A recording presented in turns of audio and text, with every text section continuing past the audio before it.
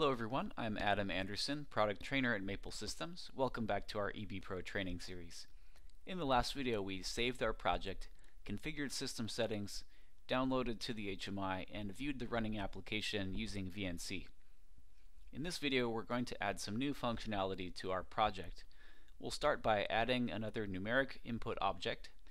Then we'll create a simple macro to add the two numbers together from our two numeric inputs. And we'll take that sum and display it using a third numeric object over to the right.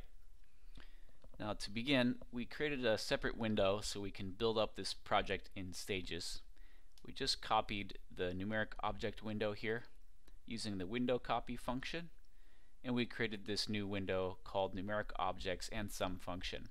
So we're going to be adding to this window, and we created a new function key to navigate to that window here on the home screen. Now the first thing that we need to do is add more user-defined tags. So we'll do that from the Project tab and click on Address, select User-Defined Tags, and then click on New. We're going to use a word for the address mode, and we're going to select local word 1 as the address. We'll give it a name myint2, and we'll set the data format to 16-bit unsigned. And then click OK. Then we'll create one more. This will use local word 2 and 16-bit unsigned, and this one we will call my sum 1, and then click OK.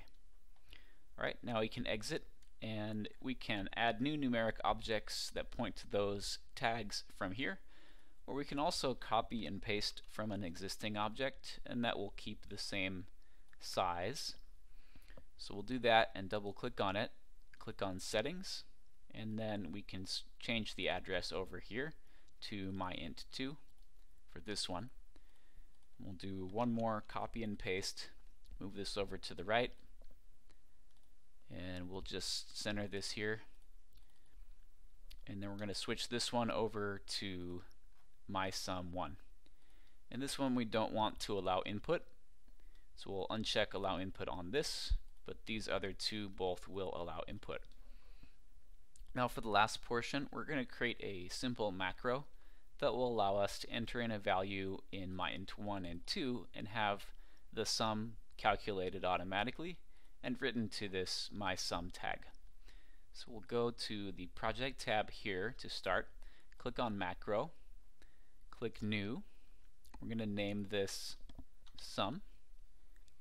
And to begin in our macro, we need to declare our variables. So these are going to be short for the type, and we're going to declare 3 of them, A, B, and sum.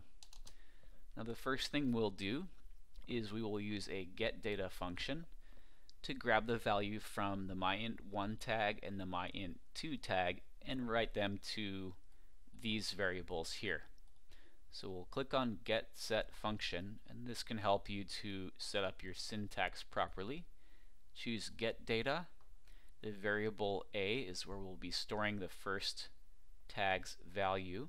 Click on user-defined tag for read address, and then click on address type to pull up this list. And we'll select myint1 and click OK. Note that is just one word worth of data here.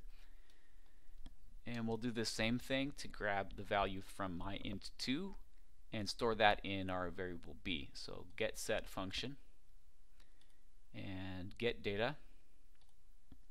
Variable B is where we'll write that. User-defined tag, myint2, and click OK. Now we'll have that information available within the scope of our macro, so we can go ahead and write our function now. Sum equals A plus B. Pretty simple, huh? Now the last step is to use the setData function, so we can take that value and write it back out to the mysum tag. So we'll click getSetFunction again. This time we're going to go down to setData, and we're going to be using the sum variable. The value from there we're going to write to mysum1. So click OK. That's all we need for this macro to be able to work. Now we just need to choose when or how it will execute. If you want this to execute based on some trigger bit, you can do that from the security section here. We're going to use periodic execution instead. So every second it's going to be running this automatically. So it will constantly create this sum for us and then write the value to mySum1. So now we'll click Save and Compile. If there's any errors, it will let you know down here. So ours is good, and we can click Exit. Click Exit again. And at this point, we can go ahead and re-download to our HMI. So we're going to go first save and then download from PC to HMI.